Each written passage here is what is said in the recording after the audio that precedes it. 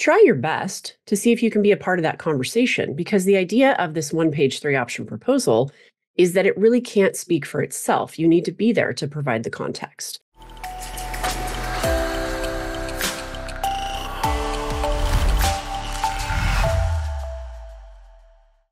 Hey everyone, I'm Shannyn Lee, the Managing Director at Win Without Pitching, and I'm happy to be back to you today with an answer to another Ask Me Anything question.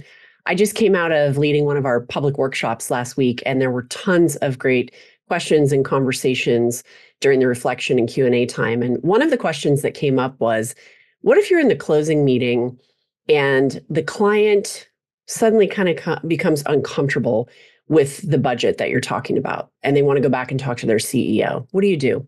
Good question. Happens all the time. I'm going to pull us back to the qualifying conversation first, though, because that's where you're trying to get a sense of financial fit.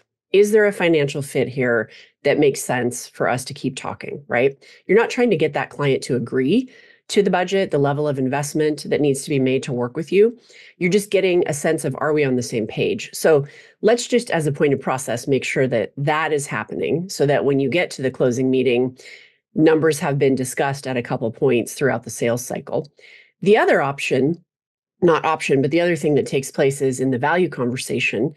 When you're defining metrics and uncovering what kind of value can be created, you're also assigning a budget range that you're asking that client permission for to go back and work with your team when you create those options. So that's another point in the process where you're saying, okay, if we think we can create X amount of value, would you be willing to invest X on the high to get that value in return, right? So you're agreeing to a range that you can go back and work within, so that by the time you get to the closing conversation, when you walk through those options, you have an option that is within the original stated budget. As an example, you might have a big anchor option where you got the permission to kind of think and dream big, and then something in the middle. So it's not a surprise. But if you run into a client who all of a sudden is getting cold feet, in that closing conversation, you want to find out, okay, so we've talked a bit about the numbers along the way. Sounds like something maybe has changed. Can we talk about that a little bit? What's causing you pause?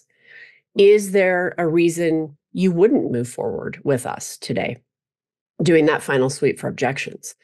And if in fact that person has to go back and talk to the CEO, try your best to see if you can be a part of that conversation, because the idea of this one-page, three-option proposal is that it really can't speak for itself. You need to be there to provide the context and explain what you would do in that meeting, so that person is reassured you're not going to go off on a tangent and suck all the air out of the room when you have the moment with the CEO to kind of walk through things and answer questions.